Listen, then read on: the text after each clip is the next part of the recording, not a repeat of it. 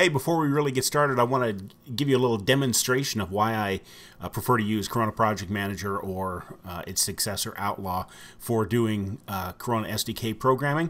One of the big reasons is because it allows you to swap files back and forth. And what I mean by that is here you can see I have in this project I have a main.lua, and every Corona SDK program has to have a file called main.lua.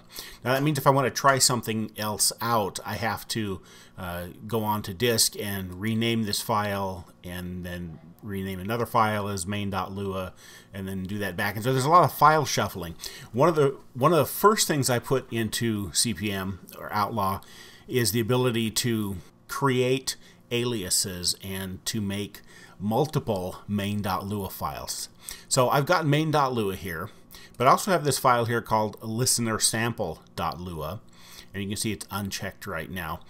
I'm going to open up the properties pane over here, and you can see that listener sample has an alias of main.lua.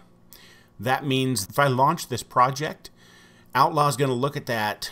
It's going to look at all of the files, see if there's an alias, and if there is, it'll make a copy of that using the alias. That means that if I want to run listener sample instead of main.lua, I can uncheck main.lua, check listener sample, hit my launch button, and it automatically runs. And if I want to switch back, I can uncheck that, check the regular main.lua, hit launch, and it launches the new one.